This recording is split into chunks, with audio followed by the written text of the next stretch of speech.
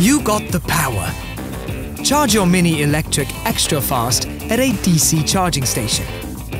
There you'll always find a DC charging cable with the big plug to charge the Mini's high voltage battery with direct current.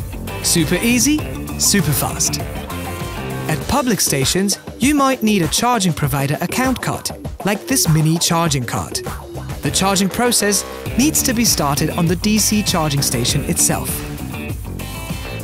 Plug the charging cable in firmly. The initialization takes a bit longer compared to AC charging. If you are unable to start the charging process, it might take some time for the cable to unlock. Your high voltage battery charges fast up to 80%. After that, the charging current is being reduced to save the battery. You can check the current state of charge with the Mini Connected app. To stop the process or disconnect the cable, simply unlock the cable at the DC charging station. That's it. After this, it can be unplugged.